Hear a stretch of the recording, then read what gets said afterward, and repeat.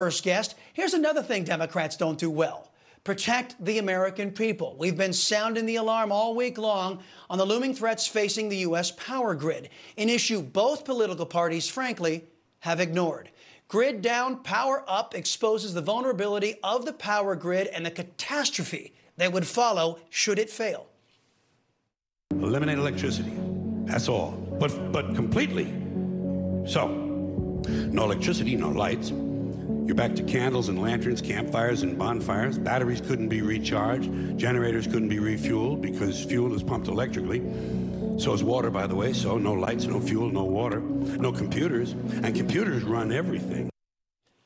Joining me now to share more on this is director of that film, David Tice. Mr. Tice, welcome. I'm glad you're here. You know, this is a free documentary. Folks can go to griddownpowerup.com and they can watch it. Why did you feel compelled not only to create the film, but also put it out there for free for everybody?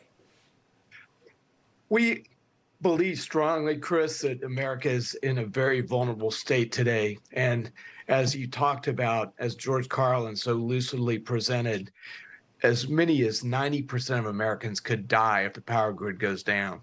So we are providing this film. We're utilizing a pay-it-forward approach where we're hoping that other people will pay it forward so other people can watch it for free.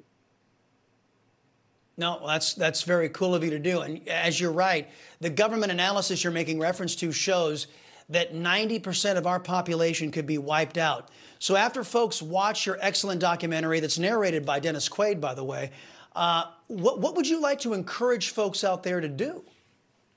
Well, actually, Chris, we need to start a movement. So this movie is converting into a movement.